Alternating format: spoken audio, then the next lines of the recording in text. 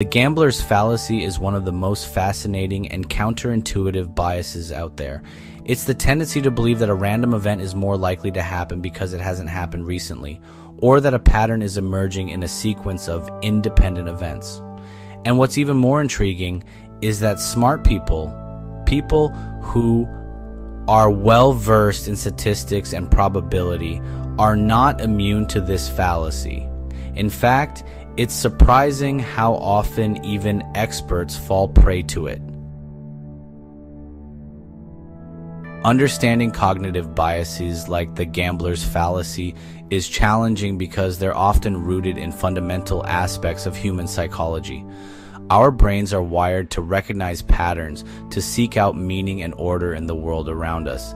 This is a powerful tool for survival, but it can also lead us astray when it comes to making decisions and assessing risk.